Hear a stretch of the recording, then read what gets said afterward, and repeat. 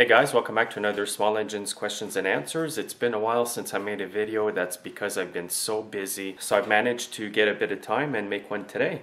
And I also want to welcome all my new subscribers, and I want to thank all those who regularly comment under my videos. Sorry if I can't get all your comments, it's very hard to do that. If I missed your comment, send it back again, and hopefully on the second time around I'll be able to answer your question.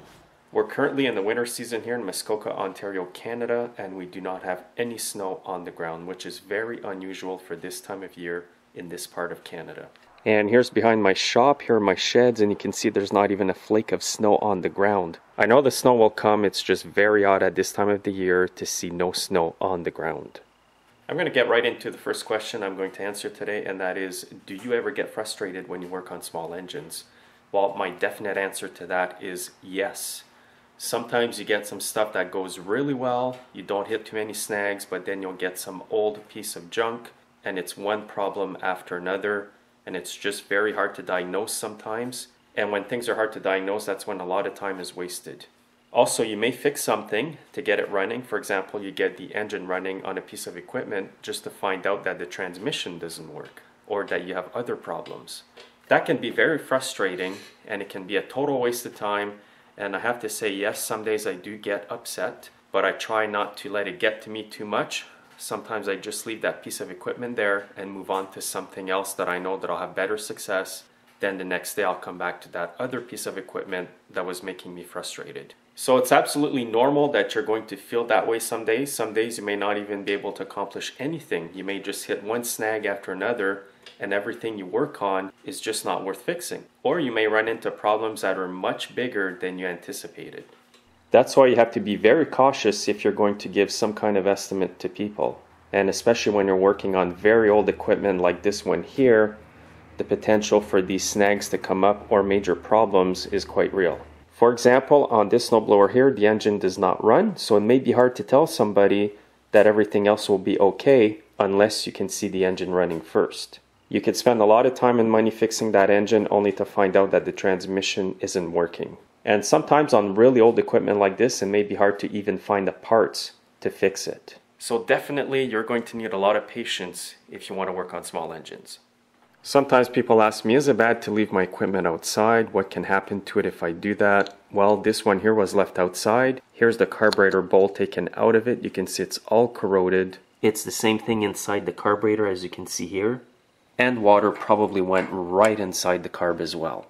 Another thing that can happen by having equipment sit outside like this is that water can actually get right inside the engine, and if you go to use it again, it's going to be seized. If it's not seized, you may have some damage inside from rust as well. Now, if you do leave your equipment outside, make sure it's covered with something that will allow air to go in between the parts, or in other words, let it breathe. If you tarp it up really tight with plastic or tarp, it may not breathe, it's going to sweat and cause problems as well.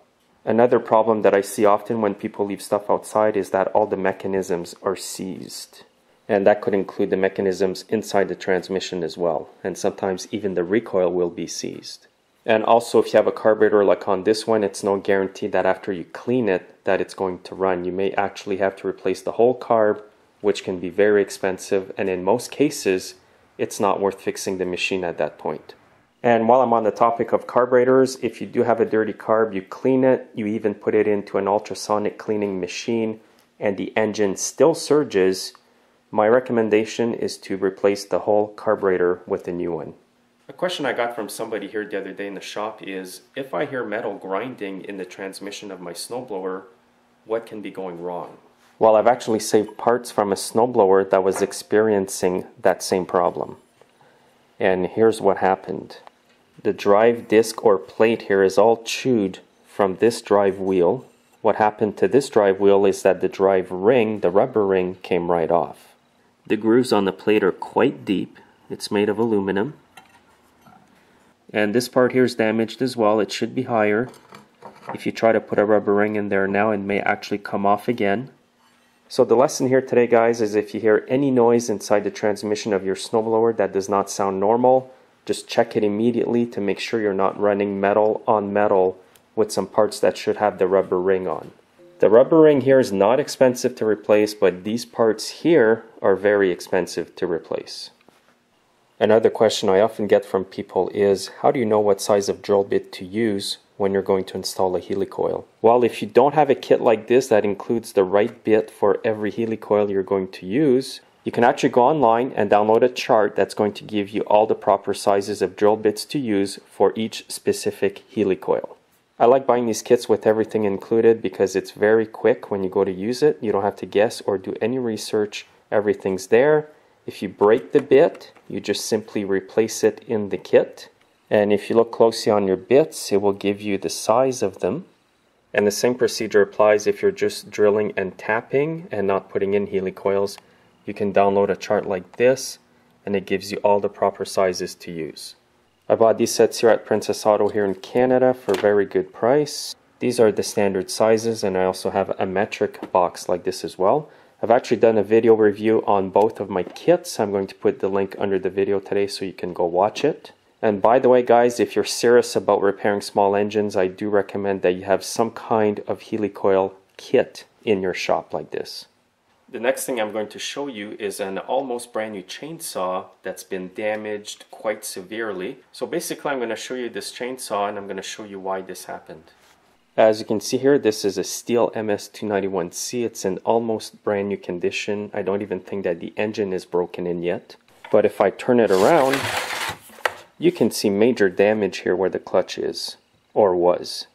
It's all melted on part of the body of the chainsaw. The oil pump is damaged. Even the oil line is damaged inside here. So people have been asking me what's caused this problem. Well, what's happened is that the owner apparently ran it with the chain brake engaged. The clutch on this thing got so hot that it melted the cover here that goes right there. And the cost to repair this is quite extensive, so the gentleman just decided to buy a new chainsaw. Now the brake does still work. This saw here would be quite expensive to repair. So at this point here, I'm just going to hold on to it. Maybe I will fix it in the future, or I'm just going to keep it for parts. So the lesson today, guys, is to make sure that you do have some basic knowledge of chainsaw operation before you use one and before you go and buy yourself a new one. And for my last tip today, guys, I want to show you this awesome product. It's a silver grade anti-seize in a spray can. You just spray it on, it gets into spots where you can't get it with a paintbrush out of the can. And I use this quite a bit in the shop. You can buy this at Burfasco or other industrial stores. And here's the product number here. I even spray the stuff in the tie straps that I use to tie equipment in my trailer or my pickup. With the salt and the bad weather we get here in the winter time, this stuff here on my straps keeps them from seizing. So that'll be it for today's Q&A, guys. Make sure to follow me on Facebook, Google+, Twitter, and Instagram, and have yourselves a great weekend.